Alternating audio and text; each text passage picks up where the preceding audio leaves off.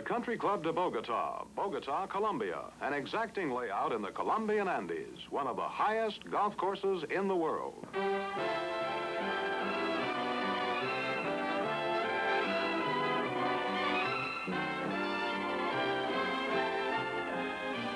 A match over 18 holes between Miguel Sala, two-time Colombian Open champion, 8 times a member of Colombia's Canada Cup team and winner of more than 30 other Opens in South America, and top U.S. professional Julius Boros, twice holder of the most coveted title in golf, the United States Golf Association Open Championship.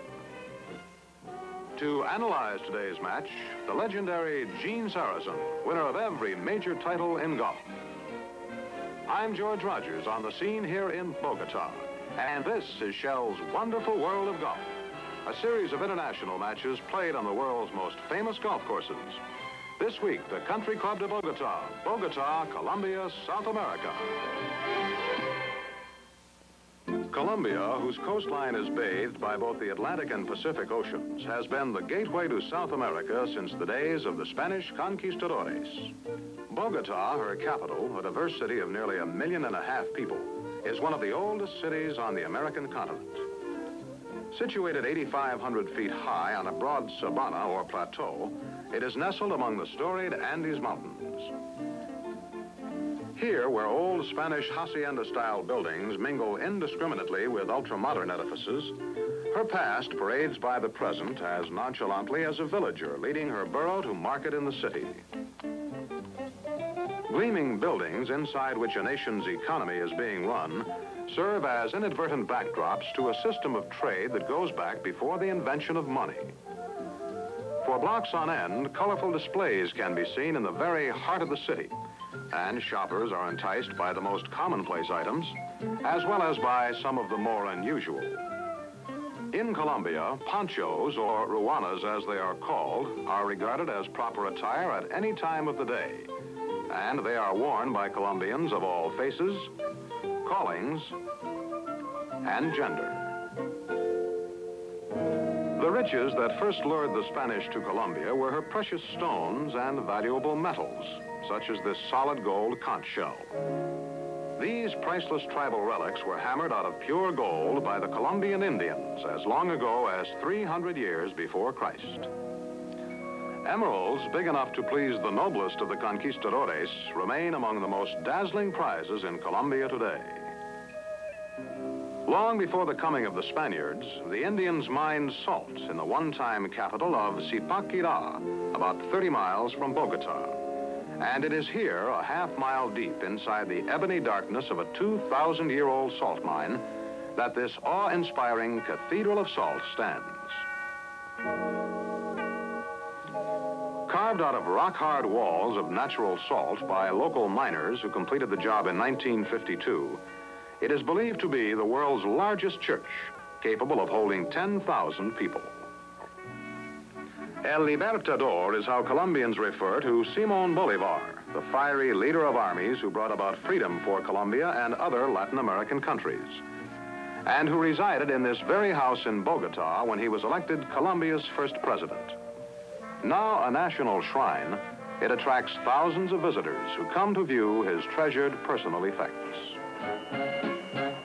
The elaborate changing of the guard that takes place every day in front of the presidential palace is a distant echo of that military age of a century ago. Today, the Country Club de Bogota, located just a few miles from the main business district, reflects a society which provides far more leisure time. One of the most sports-oriented clubs in South America, it offers a brace of championship tennis courts among its wide range of facilities, as well as a glass-encased heated Olympic swimming pool where all the family can splash around, bowling alleys for the tireless teenagers, and a fully equipped playground for energetic youngsters whose parents might be wrestling par on the club's 2 well-groomed and challenging 18-hole golf courses, the East Course, and the scene of today's match, the West Course.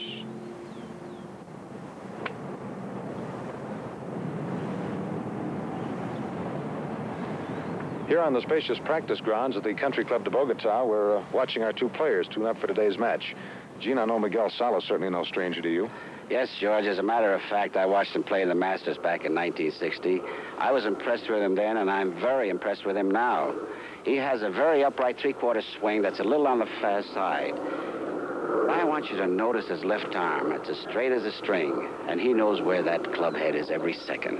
Just by way of contrast, there's certainly nothing very fast about Julius Boros' swing. No, George, that swing is like the big fellow himself, slow and easy. You know, he never allows anything to upset the tempo of his game.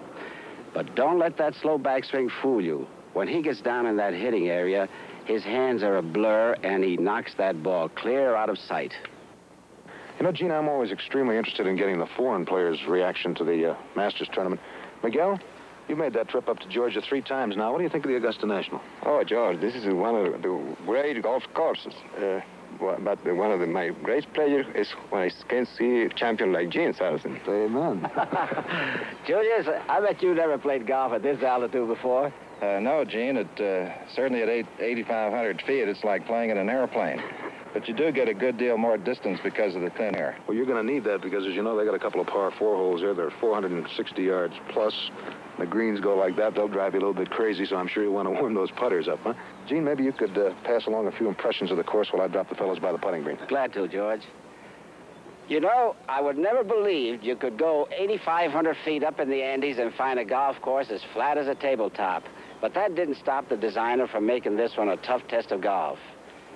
This is a real tee-shot course, and almost every hole is a dogleg. I've seen tight fairways before, but some of the spots where you have to play your second shot from are so narrow you can cover them with one of those ponchos they wear around here. Man-made lagoons run around some of the fairways, and if the ducks could talk, they could tell you where you'd find an awful lot of golf balls. Just get a load of some of these bunkers sticking out in the fairways. They're all so deep, there isn't one you can run a putter out of. About the only thing that's not flat on this course are the greens, which are elevated so you can see them from the fairway. Some of them have 2 and 3 levels, and boy, if you ever overclub yourself, it's over the ledge for you. Here on the first tee, we'd like to remind you that our players are competing for a total of $5,000 in prize money. $3,000 to the winner, $2,000 to the loser. And in the event of a tie, of course, the money will be equally divided, $2,500 apiece. Our players are going over the local rules with our referee for today's match, Alvaro Gomez. He is the former Colombian national amateur champion. And we might pass along this information. Julius Boros will be playing the larger American ball, and so for that matter will Miguel Sala, because he says he likes the way it plays around the green a bit better. Under the rules of the Royal and Ancient Golf Club of St. Andrews, Scotland, which are followed here in Colombia, a player, as you know, has the choice of playing the larger American ball or the smaller British ball. Our match today is 18 holes medal play under, to repeat, the rules of the Royal and Ancient Golf Club of St. Andrews, Scotland. I see that Gene has joined our scorekeeper for today, a member of the club, quite an avid golf fan, Senorita Marta Lobo Guerrero. Now it looks as though they're just about ready for the toss of the coin. The coin has been tossed, called, and won by Julius Boros, and he will drive first. This first hole, a par 4 of 433 yards, presents an extremely tight opening tee shot. Out of bounds on the left forces you to keep your drive to the right. At about 300 yards out, the fairway narrows to less than 40 yards across, and its dogleg slightly to the right by that small eucalyptus tree. You play to a beautifully contoured elevated green that's guarded on the left and right by deep bunkers and falls away sharply in the rear. Now here is big Julius Boros, a native of Fairfield, Connecticut, currently resident of Fort Lauderdale, Florida, representing the Mid-Pines Golf Club, Southern Pines, North Carolina. And Julius has hit his first tee shot of the match absolutely straight away, right down the heart of the fairway on this very narrow fairway. A perfect opening tee shot. He must be out there a good 265 or 70 yards. Now, Miguel Sala, a teaching pro from the Los Lagartos Golf Club in Bogota. Born in Buenos Aires, actually, an Argentinian by birth, but he's been here in Colombia some 13 years. He turned pro in 1947. And 8 times has represented Colombia in the Canada Cup. 5'10", 150 pounds. And Miguel Sala has also hit his opening tee shot straight away, a little bit farther to the left of the fairway, but in perfect position for his second shot to the green. Well, Julius Boros hit his opening tee shot 265 yards right down the middle and finds himself outdriven by about 10 yards. Julius has about an 8-iron left to this number 1 green. He's hit it up in the air, but he's pulled it a little bit. It's going to hit way down to the front of the green and to the left of the pin and just stop absolutely dead. Now Miguel Sala, about 275 or 80 yards off the tee. He also has an 8-iron. We might mention that it rained pretty heavily during the very early morning hours. The course is a little wet and will play a little long. And it's long enough without being heavy, I'll tell you.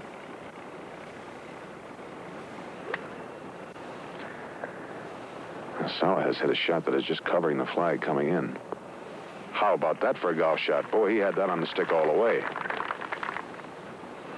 Well, Julius Boros apparently didn't have quite enough club in his hand when he hit his approach into this first green. Left himself way short, about 60 feet. He uses a blade putter, and he will waste no time over this putt. Just trying to lay it dead, but look out. Holy mackerel, he almost put it in the hole.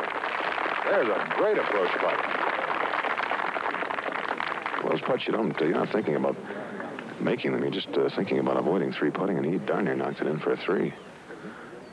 And he does knock it in for a good par 4 here on the first hole. Good par 4. Now here's Miguel Sala, who's left himself about a 14-footer slightly uphill. It looks as though it would break a little bit from right to left as he looks at it. And take a good look at Sala's putting style. It's very unusual.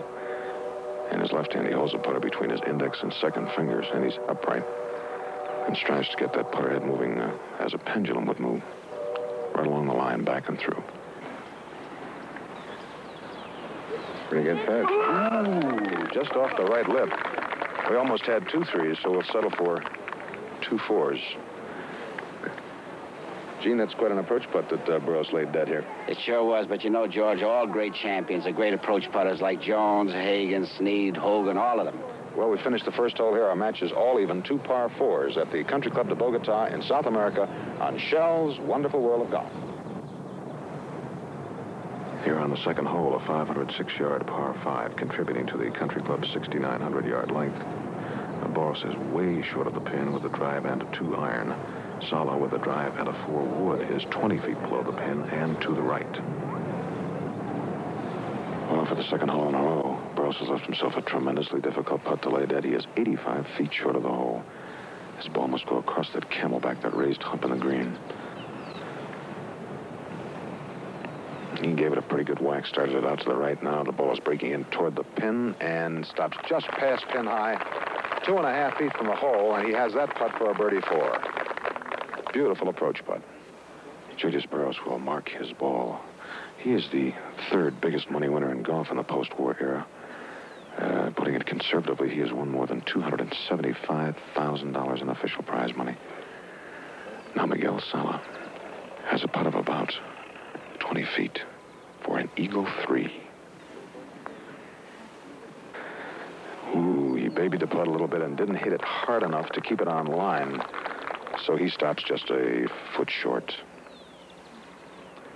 And he will have this tap in for birdie 4. And Miguel Sala has birdied the second hole to go 1 under par. Now Jay with a 2.5 or 3-footer. Just slightly downhill. And this is also for a birdie 4.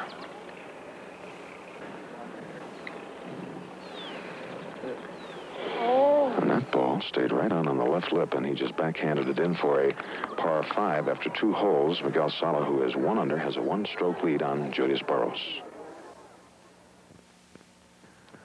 A new set of golf clubs? Wouldn't really interest this young Colombian. A new Coca. Now, that's more like it. But showing off your skill with this traditional toy is just one of 100 exciting things to do on Market Day. You can listen to the music of a one-man band. Have the family portrait taken against an exotic background. Visit any of a dozen open-air restaurants for a full-course meal, Colombian style. Or choose a big, juicy piece of some of the world's best beef, roasted and smoked over an open fire. And you'll see everyone you know because they're all here in the plaza on Market Day. Shell of Columbia helps add to the excitement of this day with a unique drive-in theater. This small Shell bus maintains a year-round schedule, visiting the villages on market and fiesta days. It is complete with projector, sound system, a folding screen, and of course the films themselves, all ready to start as soon as it is dark enough. But no one minds waiting, for there's the music and excitement of the traditional dances to help pass the time.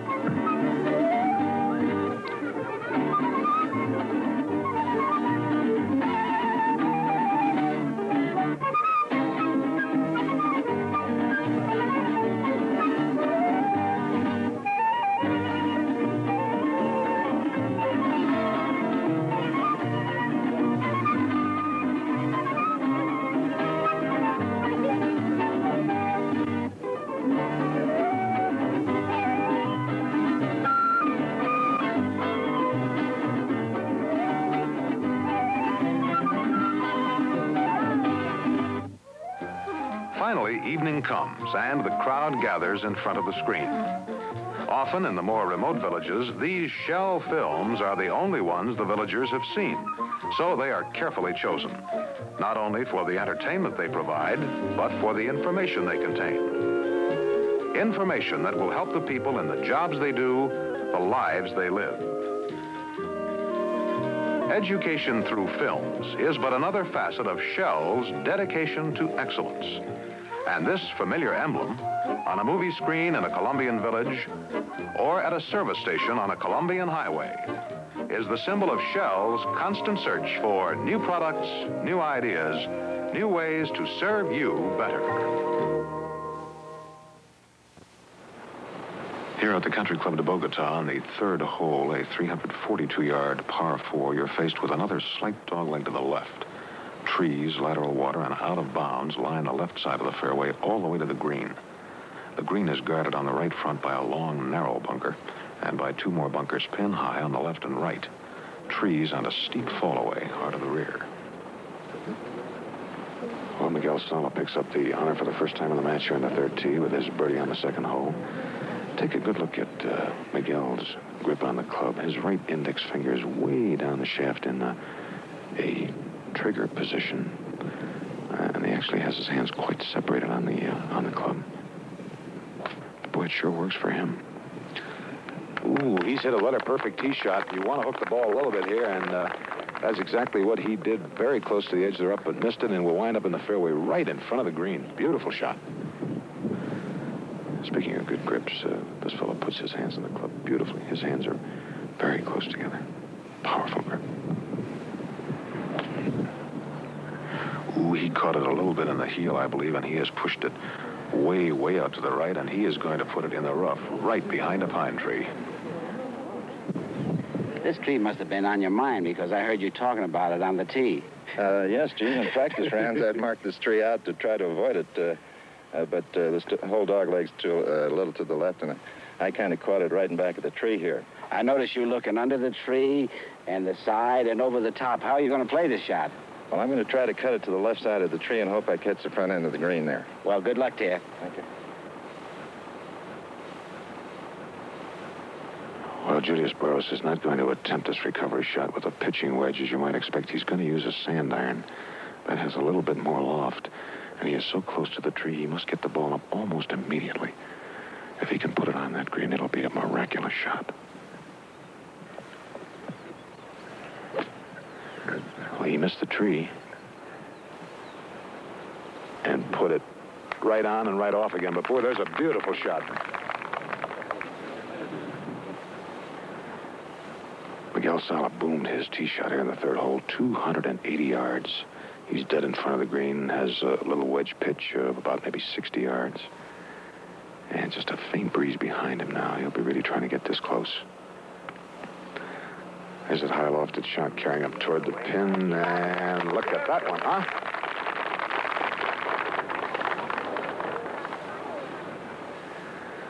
Well, Julius Boros has a job on his hands to save a 4 here on the third hole. He's 90 feet from the pin. His second shot just cut that bank and roll back away from the green. Got a 9-iron. He'll try to play a little pitch and run shot with a closed face to give the ball overspin. That's exactly the trajectory. Boy, that ball hit and took a big jump. And went way, way past the pin. He's good 25 feet past. Well, Julius Boros has got a very tough putt here to try to save his par. It's downhill about 25 feet. And he said he thought he'd hit it maybe about an inch off the left lip and see what happens.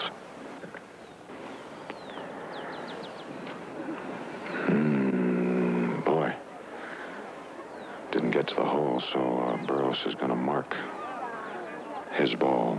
And the best he can make now is a bogey 5. So before Sala even tries this birdie putt, Boros is 2 strokes behind. And Miguel Sala practicing that very upright pendulum stroke. He has a 5-foot putt, and as he looks at the hole, the ball will break from right to left. Sala has this for a birdie 3 to go 2 under par. No question about that one, I'll tell you. Right in the hole for a 3, and after 3 holes, Miguel Sala, who's birdied 2 in a row, is 2 under. Now, Julius Boros has the same kind of putter he had on the second green, a little downhill putt, and this is for a 5. And this one he made. Little side door, but he got it down there. He is 1 over, and Sala is 2 under, and now leading by 3 shots. On the 4th hole, a 371-yard par 4, doglegging slightly to the left. Both players overshot the green with their approaches and made bogey 5s. Sala 1 under and Boros 2 over. On the 5th hole, a 234-yard par 3 over a lagoon, Sala hit a 4-wood into the wind, which finished 28 feet to the right of the pin. Boros's pushed 1-iron stopped in rough grass short of the right-hand bunker about 90 feet from the pin. He then wedged up 15 feet from the hole. And Miguel Sala didn't quite get his forward shot pin high. He's about 28 feet away, and there'll be a tremendous break to this putt. You'll be able to see it from right to left as Sala looks at the ball.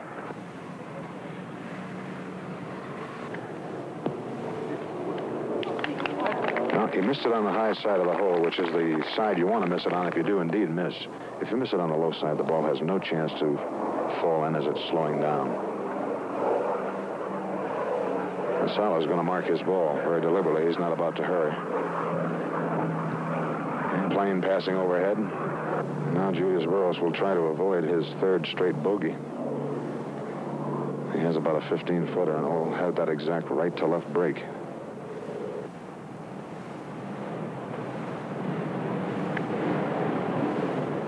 And he misses it on the low side, and that is where you don't ever want to miss a putt. Now, there's a train whistle. This must be transportation day down here. Another bogey for Julius Boros. He makes a 4, and he now slides 3 over par to stay 1 under Miguel Sala. Needs this tricky little 2.5-footer. Made a 3, stays 1 under. So now the lead has been increased to 4 strokes. Gene, you know as well as I that Boros normally hits everything from right to left. And the last few holes, things are staying out to the right. What's going on?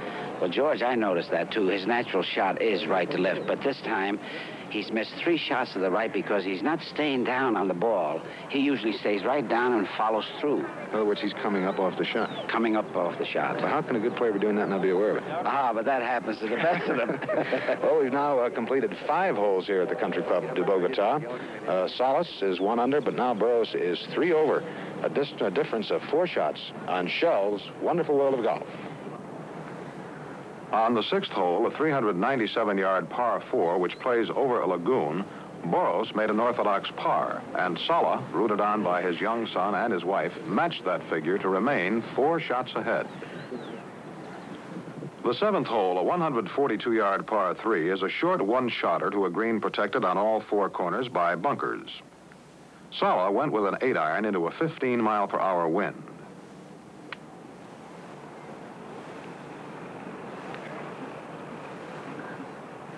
His ball finished dead in line, 15 feet short of the pin. Having had the advantage of watching Sala play first, Boros also selected an 8-iron.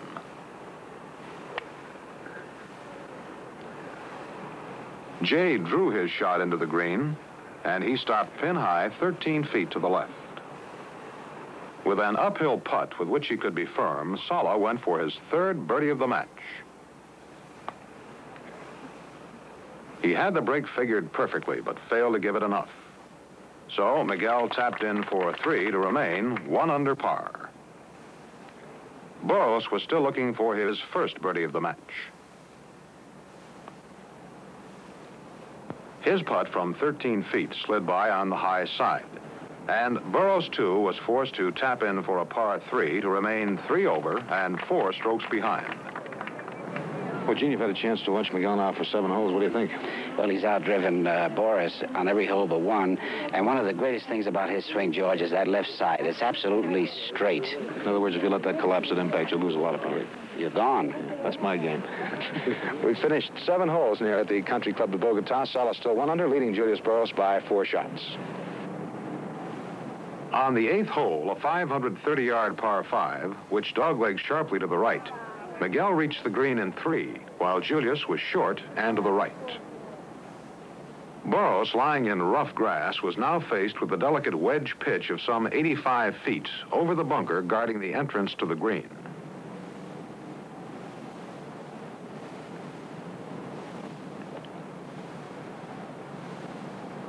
He hit a magnificent shot, which finished 3.5 feet away, enabling him to match Sala's par and remain 3 over and 4 shots behind after 8 holes.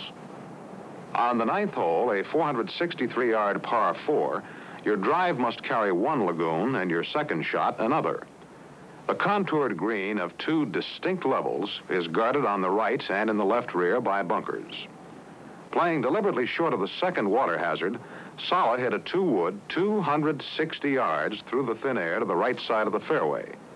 Boros eased up with his driver and finished 230 yards out, also on the right side. Well, Julius Boros was a little bit afraid of that driver in his hand of hitting it too far and carrying into the water, so he just took an easy swing. Only trouble is now he's left himself a long second shot on this par 4 hole. He's got about a 3-iron in his hand. Starting to the right, hooking in, big bounce, rolling. Oh, boy, almost by the pin. Gorgeous shot.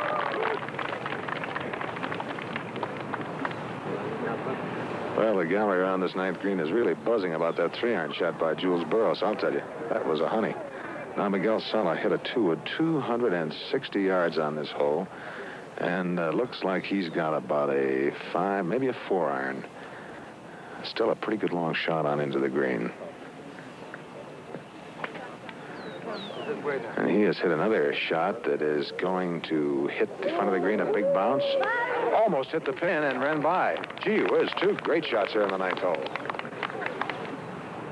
Well, I'll tell you, watch golf a long time before you'll see a lovelier shot than Julius Boros hit into this 9th green. He has marked his ball, which is just 5 feet from the pin, but in line with Miguel's. Sala has about a 23-footer downhill. It's almost impossible to tell which way that ball is going to break. He gave it a lot of study and said he just thought he'd try to hit it right straight for the hole.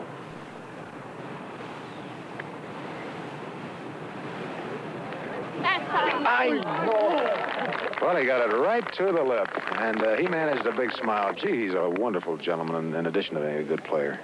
Just smiled at himself, and he taps in and finishes the front 9, 1 under par, 35.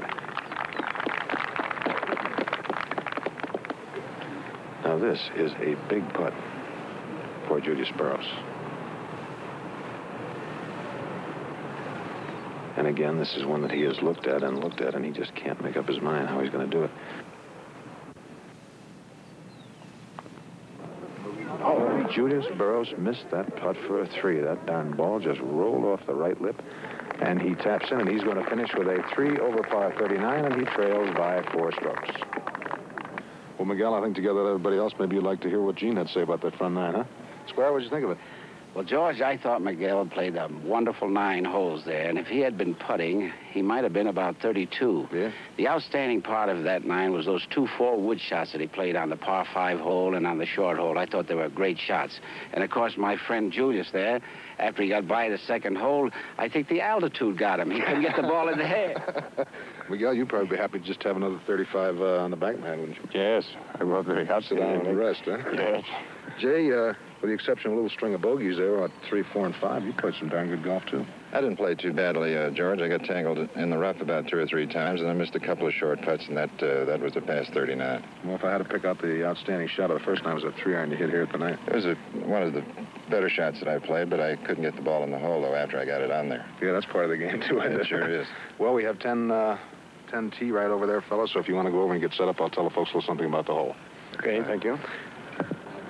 This is another one of these long, strong par 3 holes that they have here at the Country Club de Bogota, 233 yards, and you have to hit your tee shot right across the bend of a stream, which, of course, constitutes a water hazard. On this hole, Sala hit a 1-iron 30 feet from the pin, and Boros' 3-iron finished 45 feet away. Both 2-putted for par 3s, and Miguel maintained his 4-shot lead.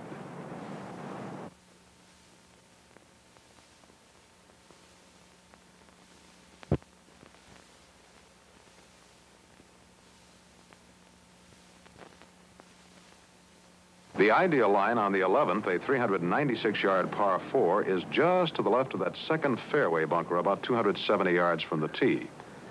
Here you play your second shot from a fairway that's only 25 yards wide and dogleg slightly to the left. The 2-level green is guarded left and right by bunkers. You know, you hit a golf ball for distance with the big muscles of your body, your legs, your back, and your feet. And the greatest indicator of good footwork is just to watch a player's knees. Watch his left knee go back of the ball and his right knee come in as he hits. You see that? Beautiful footwork and a beautiful golf shot as a result. A little right to left draw right down the heart of the fairway. Just beautiful. Now, watch Jay's knees very carefully. He has a very pronounced action with his right leg. He cocks his knee toward the ball before he starts the club back in a forward press, which is a wonderfully relaxed way to start. Then his left knee will go behind the ball on the backswing, where it should be to set up a good pivot. See that? He has hit a perfect tee shot. Now, he's going to be way to the left if he reaches the fairway, but I don't think he did. He tried to carry that rough and finished just in the rough, but he almost hit an absolutely perfect tee shot. Well, both players hit tremendous tee shots on this hole, about 270 yards each. Due to the angle of the dogleg, Sala's just a few yards farther from the hole. He has a good full wedge shot, and the breeze is now right to left on this hole, so he'll have to start his shot to the right, let the wind bring it in. He hits it high in the air, to the right, hits in the front part of the green, one big bounce, and boy, he has hit it stiff again. He has hit marvelous approach shots all day long. Julius Boros had the misfortune to have his tee shot finish in the rough just a couple of feet from the fairway, but he had the good fortune of winding up with a good lie. He also has a pitching wedge, and boy, it's a little tough to follow a fine shot like Miguel just hit. He, too, has hit it way high, right in at the pin. And look at that shot, 2 beautiful approach shots on this hole. Well, here on this 11th hole, both players have a real good crack at a birdie. Boros is 9 feet from the hole with a downhill putt. Sala's just 4 feet away. They both have great approaches in here. Here's Julius Boros, one of the best liked men in golf. I think everybody in this gallery is pulling for him to make his first birdie. And he did. A beauty. Right in the hole for a 3. So that'll drop Julius now to 2 over par. Jay, I'll bet you thought you'd never get that first bird. It's kind of a strange feeling, George, to make a birdie. Well, that was a honey that was right in the back of the hole. I hit it right at the left lip, and it stayed there almost all the way down, and then broke right into the cup. Miguel's got a fine putt there for a birdie. Yeah. I wouldn't be a bit surprised if bird or no, you don't catch him a shot here. I think Miguel he doesn't miss very many of these things. Very true. And he sure didn't miss that one. A beauty. 2 good 3s here at the 11th hole. Now Sala is 2 under, Boros 2 over, a difference of 4 shots. The 12th hole at 460 yards is a tremendously long par 4 with a lagoon 300 yards out. Fearful of reaching the lagoon with a driver, Sala decided to lay up his tee shot with a 4-wood.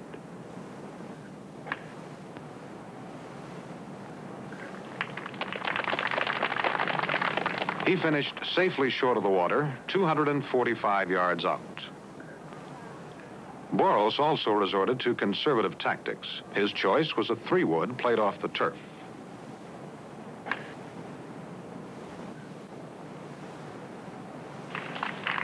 Jay also placed his tee shot in excellent position some 10 yards past Miguel's ball. In the complete absence of wind, Sala chose to play an easy 5-iron.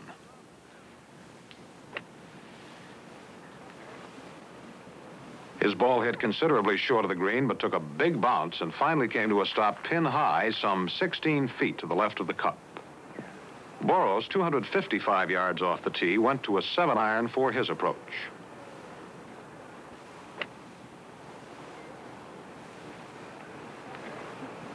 His shot was dead on line, but hit short, kicked left almost 45 degrees, and finished 42 feet away from the pin. Julius again found himself with a long approach putt to lay dead.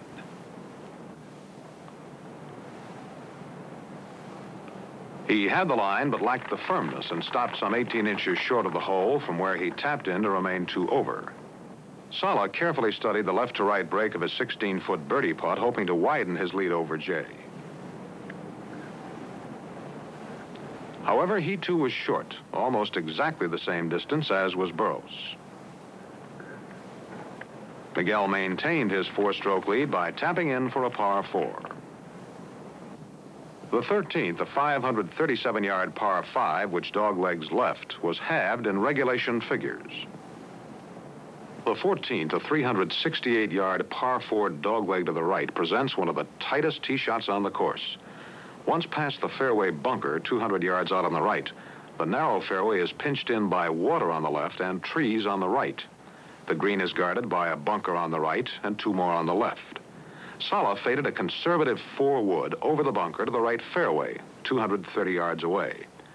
Boros also laid up, his left-to-right 3-wood coming to rest 250 yards out. Sala's wedge stopped 44 feet from the pin. Boros's wedge finished 42 feet away. Sala maintained his 4-stroke lead as both 2-putted to have the hole. Well, Gene, we saw a great example of tee shot control on the tee on 14 here, 2 intentional fades. Yes, I noticed that they both opened their stance slightly and they blocked themselves just as they came into the ball. That's a good way to avoid turning over on the ball. Indeed it is. At the completion of 14 holes now, Miguel Sala still 2 under par, still leading Julius Boros by 4 shots. The 15th hole, a 174-yard par 3, is guarded on the left by a lateral water hazard. On this hole, Sala has pulled his 7-iron 45 feet to the left of the pin, and Boros has drawn his 7-iron 28 feet below the pin and to the right. Well, Miguel Sala has left himself quite a little putt here, a 45-footer uphill, with a good 12 or 14-inch break from left to right as he faces the hole. He started it way left, breaking down toward the hole, and again, Sala had the line figured perfectly, but on longer putts, he seems to have a tendency to leave the ball short. He left that 3 feet short, and he will mark it. Now, Julius Boros, who is 28 feet below the pin, has asked the caddy to pull the flag.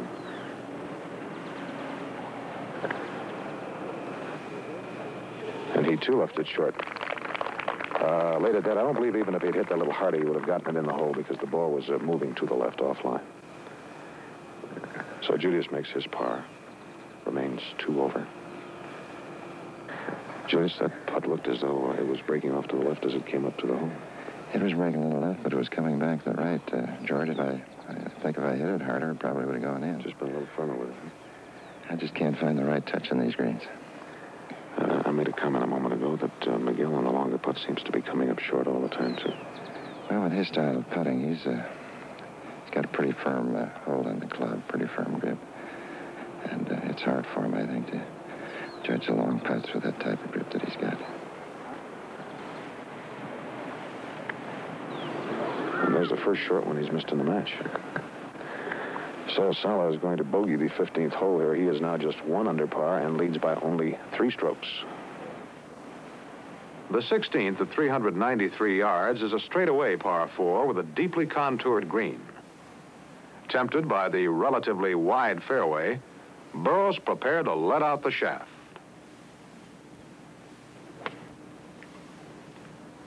In straining for extra distance, he hooked into the roughened trees on the left 265 yards out. With Boros off the fairway, Sala was in position to perhaps regain the stroke he dropped at the 15th. However, as though drawn by a magnet, he followed Julius into the rough 275 yards from the tee. With a fairly good lie, Jay decided to carry the short trees with his 8-iron.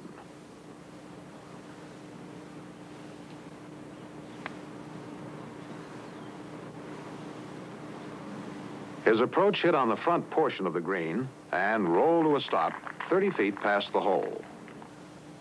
With his ball sitting up in deep grass, Sala was faced with the possibility of hitting a flyer. He eased up on his 8-iron, and he fell just short of the green, some 48 feet from the pin. Having to come uphill all the way to the hole, Miguel went with a Texas wedge, his putter.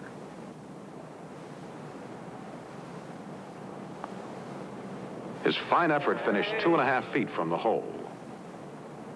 After Sala had marked his ball, Boros addressed his approach putt.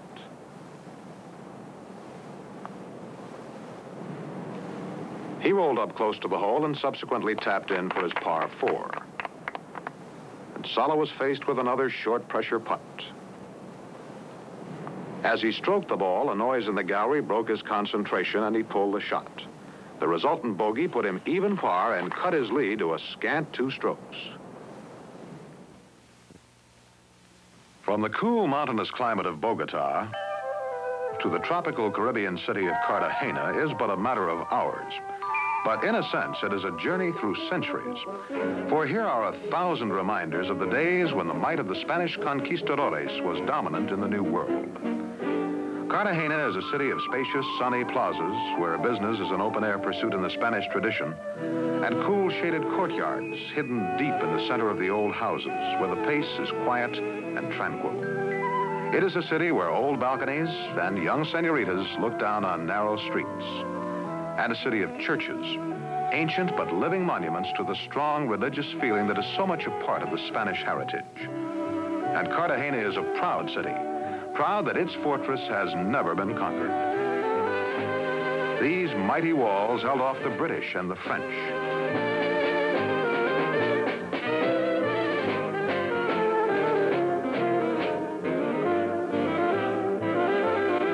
The thunder of the guns drove off pirates of every nationality.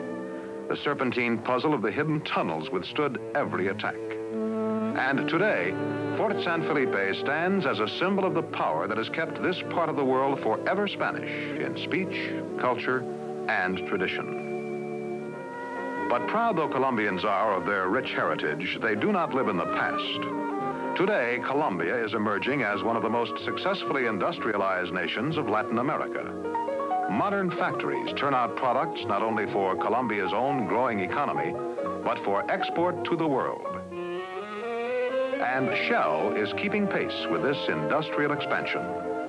The many and varied special lubricants needed to keep modern machines running smoothly, the petrochemicals used by industry, the fuels that supply the necessary power, all are here, and all are fashioned to the same standard of excellence for which Shell is known the world over.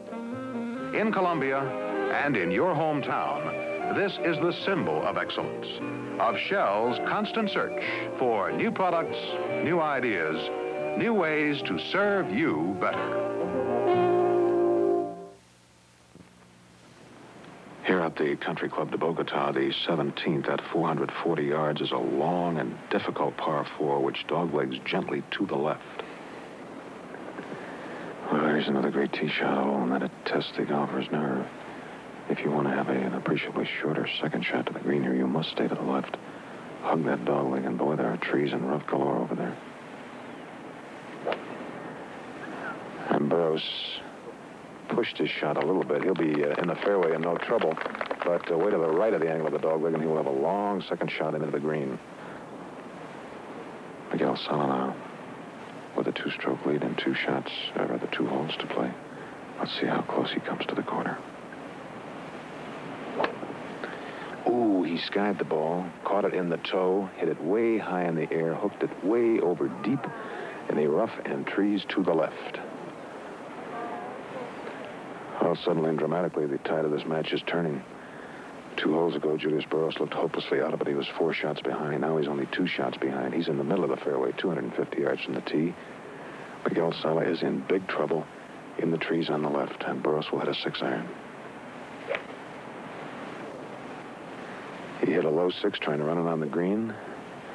It stayed to the right, and he did not get the green. And that could be a big miss for Julius Boros. Miguel, I noticed on the last 2 holes you hooked 2 drives. What's happening? I don't know, Gene. Maybe I tried to hit too far. Tell me, you got a pretty bad lie there. I noticed you looking over that tree. How are you going to play this shot? Well, I tried to make a little slide with the 4 wood. 4 wood? Yes. Well, good luck to you. If you pull this one off, it'll be some shot. Thank you, Gene.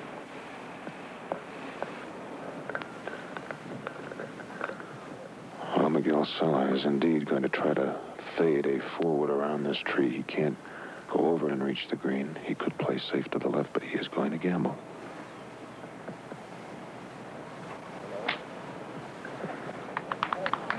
And he has cut it out and put it in the bunker. He almost pulled off a phenomenal shot. Well, Miguel Sala played a near miraculous recovery shot into the bunker. He's 50 yards short of the pin. And he now is faced with what I think most pros would agree is the hardest shot in golf, the long explosion. One of 2 things can happen. You just get it out. You can scull it completely over the green. You can leave it in the bunker. Once in a while, you can get it close. It's tremendously difficult.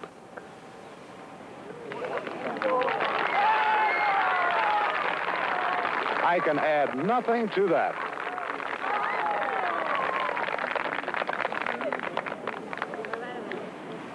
Well, Julius Boros missed this 17th green at a very crucial and critical point. He is short of it and to the right. In fluffy grass, he has a wedge, and he'll try to run it up. He's about 50 feet from the pin. This is a big shot.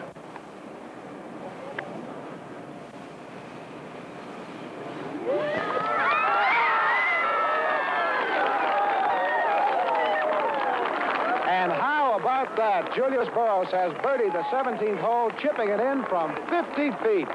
What a golf match this is. Well, ladies and gentlemen, Miguel Sala looks as though he has been just run over by a truck, and you cannot blame him. The expression on his face when that ball went in the hole was something to see. Boros has now 1 shot over par. And unless Miguel Sala can get down this tricky downhill 4-foot putt, he will go on over par, and the match will be all square going to the 18th hole. This is a big putt, if a short one. Well, Miguel Sala really looked his putt over, and who can blame him? I'm glad he has to make it instead of me. What a pressure putt, and what a wonderful 4. He goes to the 18th tee, still even par with a 1-shot lead. Gene, this match kind of takes your breath away. Oh, boy. George, you saw a real champion in action, that? Well, there's one fellow chips in for a 3, and the other fellow makes an impossible 4. That was an impossible 4. Great golf match. And now to the 18th and final tee with Sala at even par, still leading Boros by 1 shot here at the Country Club de Bogota. The finishing hole here at the Bogota Country Club is a rather short par 5, 481 yards. At about 220 yards from the tee, the fairway is dog-legged right by a big bunker. Your second shot is narrowed by another bunker on the left, about 45 yards from the green. The large rolling green is guarded on the right by a bunker, and this is quite possibly a birdie hole. Well, I'll tell you can cut the tension on this 18th tee with a knife. I have never heard a golf gallery this quiet. This is a hole, despite the fact that the wind is slightly against it, you can reach with 2 well-played shots. Here's Jay. And he has hit a big tee shot to the left of the bunker, taking the safe line and not fooling around with those trees on the right. good big shot. And now Miguel Sala, who has the added pressure of playing before a large hometown gallery. This gallery is wonderfully fair and appreciative of good golf, but of course, as you would expect, they have to be pulling for their champion. And Miguel Sala rewards them with a beautiful tee shot on the same line as Boros's. But he has hit that ball so far, it has run right through the fairway. The tee shots of Boros and Sala are 8 feet apart here on the 18th, but Boros is just in the fairway, and unfortunately, Miguel Sala is just in the rough. Boros is about 220 yards from the home green. He is going to take a 2-iron and try to bust it all the way home. He has hit a pretty good-looking shot, and he has carried it on the green. The right front corner. It's a long putt, but he will be putting for an eagle 3. Miguel Sala, though he is in the rough, has quite a fortunate lie. The ball is sitting up in such a manner that he can get a wood club to it, and he is going to hit a 4 wood, and he, if he wants to hit it at the pin, must carry that fairway bunker 45 yards short on the left. He has hit it way, way high in the air. It hits short of the green, rolls, and will not make the putting surface. Miguel Sala is short in front of the 18th green, 95 feet from the hole. He is going to try to chip and run the ball with a 7-iron. And the pressure is on. Remember, $3,000 to the winner, $2,000 to the loser. He hits a chip that is way out to the right, but pin high, and about 5 feet from the hole. Gee, he had perfect speed, but his direction was a little bit off to the right. Miguel Sala has marked his ball, and Julius Boros has a 45-foot putt for an eagle 3.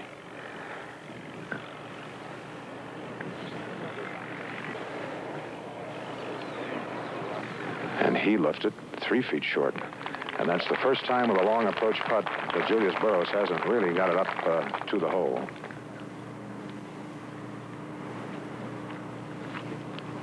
Well, ladies and gentlemen, this is it. Both of these players have putts for birdie 4s. Remember, 1 shot separates them. Sala is even par. Boros is 1 over par. In the event of a tie, $2,500 apiece. Sala's caddy continuing to check and advise, as he has done all around the golf course. And of course, a player can ask his caddy for advice anytime. If Miguel Sala can make this putt, Boros cannot catch him.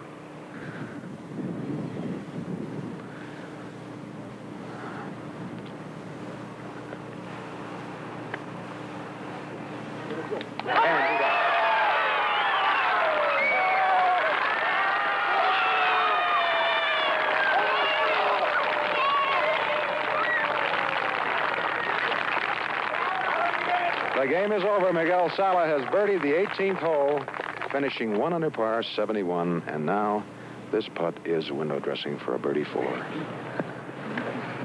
Julius Boros gets it down, 2 birdies. Boros winds up even par 72. Sala the winner by 1 shot.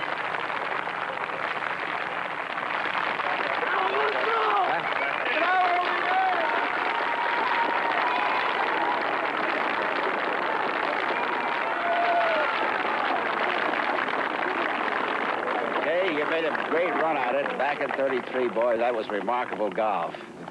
I want to congratulate you. How does it feel to Thank you, beat the Open champion? Oh, I never expect to be the U.S. Open champion. I'm really happy now.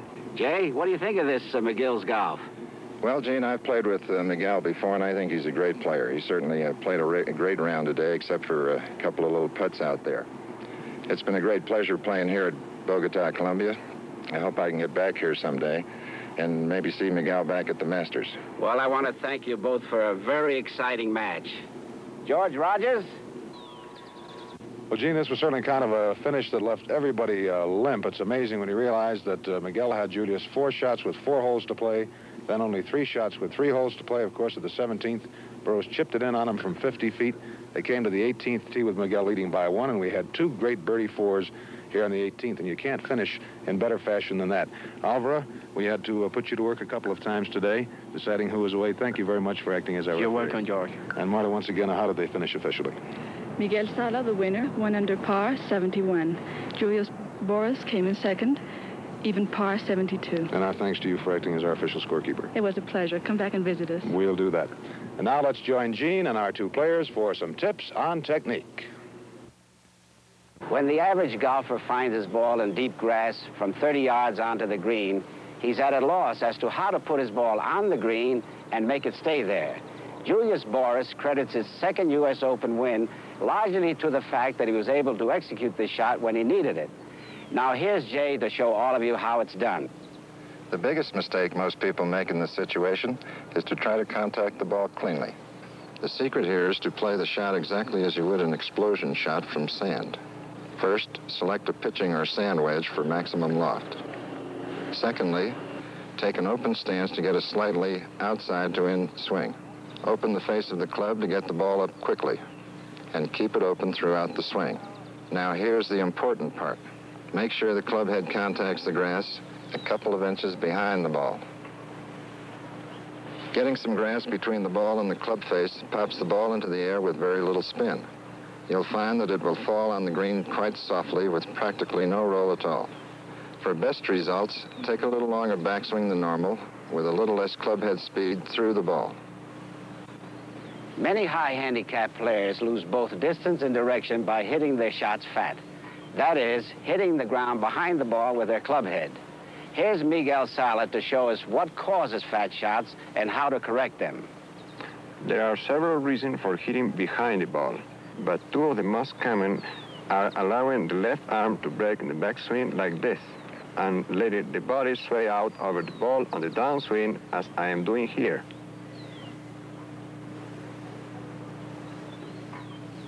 To correct this fault, I would recommend stretch the left arm on the backswing to keep it firm and straight.